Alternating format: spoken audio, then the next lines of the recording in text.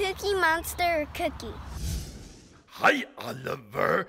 Oh, that's so sweet of you to want to give Cookie Monster a cookie. But right now, we no should share food. Yeah, we no want to spread little germies. Yeah, that's also why we wash hands before we eat. But hear the good news. We may not be able to share food, but we can still have a cookie together. Like this. Cheers, Oliver. Cookie. Oh, nom, nom, nom, nom, nom, nom. Oh, delicious. Yeah. Okay, back to you, Doc. Thanks, Cookie Monster, and welcome back to our town hall, the ABCs of COVID-19. And we're here with Abby Cadabby from Sesame Street. Hey, wait, Rudy! I'll be right there! Yeah. Hey, Rudy, stay out of my room! Sorry about that. Hi, Erica. Hi, Dr. Sanjay. That was my little brother, Rudy. Abby, have you and Rudy been spending a lot of time together? Well, since we've been at home, we have playtime together, learning time together, story time together, movie time together, outside time together, arts and crafts time together, and dinner time together. Sounds like you're spending the whole day together. Yeah, well, yeah. I mean, I love spending time with my brother. It's just that, well, I really miss my friends. I know, Abby, it's tough. I miss my friends, too. Yeah?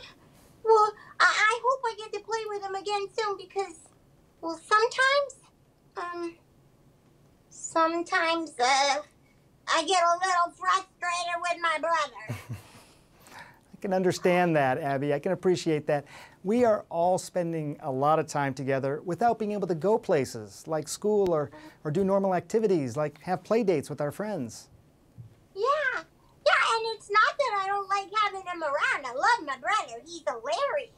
It's just that, well, sometimes I just want to do my own things. And you know, time alone is also important for adults and kids, Abby. At my house, we have alone time where everyone can do something that they want, like maybe draw a picture or have a snack or anything. Or look at a picture book or something? Yes, exactly. And it's so important that we have those moments when we're alone so we can recharge.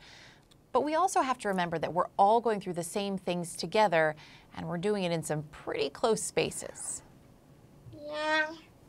So, I shouldn't get upset with my brother Rudy? Well, it's okay, Abby, to get upset. It's natural even. Kids and adults are going through a lot right now. But I think it's important that we're aware of our emotions. Sometimes you're going to need to say, I'm sorry. Sometimes you may ask for a do-over. Yeah, a do-over. Well, thanks, Dr. Sanjay and Erica, because I do love spending time with my brother. And wait, Rudy, I said I was coming. We're doing some finger painting. We love that. Okay, well, I gotta go. I'm gonna make another narwhal. Hey, Rudy! I call Blue. Okay, bye.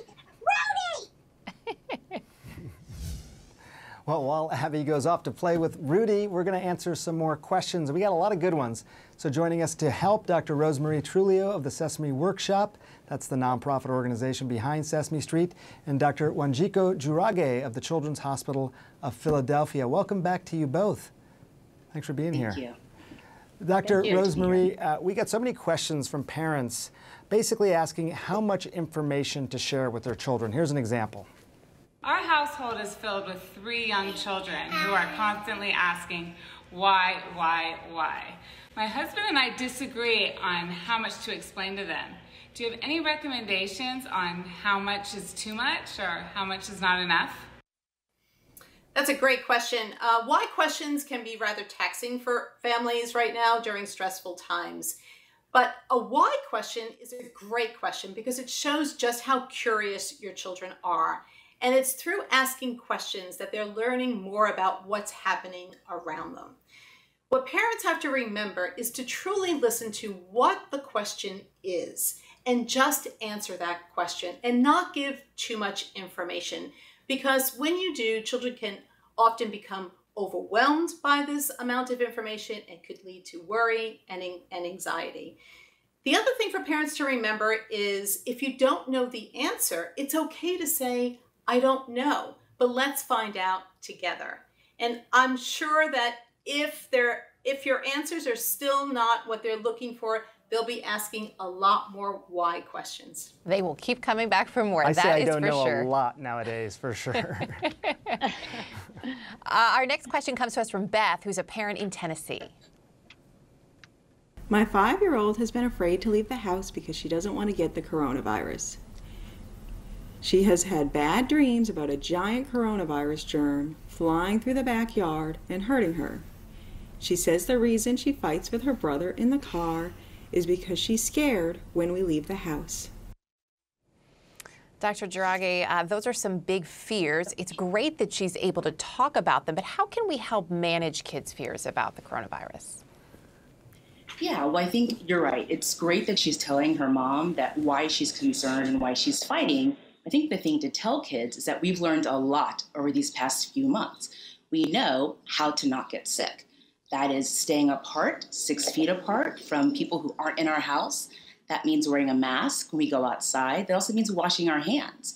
So before they go in the car to go any place, or even just outside to the backyard or the front yard, is remembering all of those things that we know how to stay safe. And even though we cannot see the coronavirus because it's teeny tiny, like Dr. Gupta told us earlier, we know how to protect ourselves from getting it. Yeah, I think it's so important to empower kids to do things, because I think otherwise you have this sense of helplessness. And by the way, it is teeny tiny. That's a little bit what it looks like, courtesy of a red playground ball and a crown for which the corona gets its name. Here's another question from Triana, who, like many of us, is now balancing a lot of new responsibilities. How do you keep it together while working full-time and now becoming a teacher to your grade school student? Mama. Erica, you want to take this one? Ooh, I don't know that I am keeping it together. That's the real answer. I think surrounding yourself with people who can be as honest with you as you are with yourself, and that it's a struggle. And some days maybe work gets more attention, some days school gets more attention. But at the end of the day, if we can make sure that our kids are loved and that we can answer the questions when they have them for us, then I think we plow ahead and we move on to day 2. But I'm not a professional. I'm just a mom. It's a tough one. You know, even the Muppets, as we know, they have a lot of questions. Monsters have questions too, including Elmo's daddy, Louie. And Louie has this question for you. Oh, hi, Erica. Being at home, Elmo and I have been playing lots of games together. And, well, I've let him win 20 games of Go Fish in a row. Is it okay to always let Elmo win? Louie, your secret is safe with us. Dr. Rosemarie, that's such a great question, because parents are now not just parent, but they're also playmate. I certainly understand why Louie is letting Elmo win, because he probably doesn't want to deal with Elmo's big feeling reaction to losing. But it's during these play moments that parents can help their children build resiliency skills. Children need to have these big feelings, and it's parents' responsibility to help children label what this feeling is, explain why they're having this feeling, but most importantly, help them manage overcoming this feeling so that they could move on and play some more. And in this particular case, play another round of Go Fish. And maybe Elmo then will actually win and have the experience of accomplishing a great win and also having that sense of excitement. A lot of parents, guilty, maybe saying no to things that maybe we used to say yes to, like going to the playground. And there are also a lot of parents who, guilty again, are saying yes to things that maybe we'd normally say no to. Maybe you're getting candy in the morning, maybe you're getting more TV time, sugary cereals. So what advice is there for parents who feel like they're kind of walking on eggshells to avoid a feelings explosion, Dr. Draghi? Well, I think it's what you just talked about, Erica, and that is parents need to give themselves a break. This is a really difficult and challenging time. So there might be days when it's like, breakfast for dinner, and that's okay. But you also need to keep the routine. This is what Dr. Rosemarie was talking about with not letting your kids win every single game, because they're still developing during all of this, and they need to learn all the lessons they would have learned if we hadn't had this pandemic. So that means that, you can't have cake for breakfast 5 days a week. Maybe Saturday is going to be the cake day, but you need to come up with those decisions as a family, maybe make some plans as a family, and that empowers everyone. For all of you parents watching, there are some really phenomenal resources on the parenting section of our CNN website to help you deal with all of this. We still got another question, though. This one comes from Akash in White Plains, New York. Can you please create a GoFundMe page so I can donate my money from the piggy bank for the children that lost a parent in COVID-19? Akash is 7. That's what gives you hope, right, for the future, is to see a sweet, thoughtful young man like that. We know there are so many people in groups who are trying to help. You can talk to your grown-ups, to parents, to support Sesame Workshop's Critical Needs Response Fund. And you can find more information on that at sesameworkshop.org/response. You can also text Sesame to 51555. That was really sweet. It does give you hope. And to everyone else watching, no matter how old you are, please remember there's another way to help. Just be kind. Be kind to everyone, no matter who they are, where they're from, what they look like. This is a challenging time for everyone. So let's all show a little extra love for one another. That extra love goes a long, long way. Thank you so much, Dr. Rosemarie, Dr. Jiragi. It's great to have you back with us this weekend. Thank you for all the great advice. Lots of children have had their outdoor activities like clubs and camps and sports canceled. Coming up, we're going to talk about staying active at home with 2 very special surprise guests. It's Olympic gold medalists Lori Hernandez and Simone Biles. Did I ruin the surprise, Erica? I'm just so excited. That's okay, Big Bird. We're excited too. We are going to speak with Lori and Simone. We'll talk to them about staying active and still practicing gymnastics at home. I can't wait.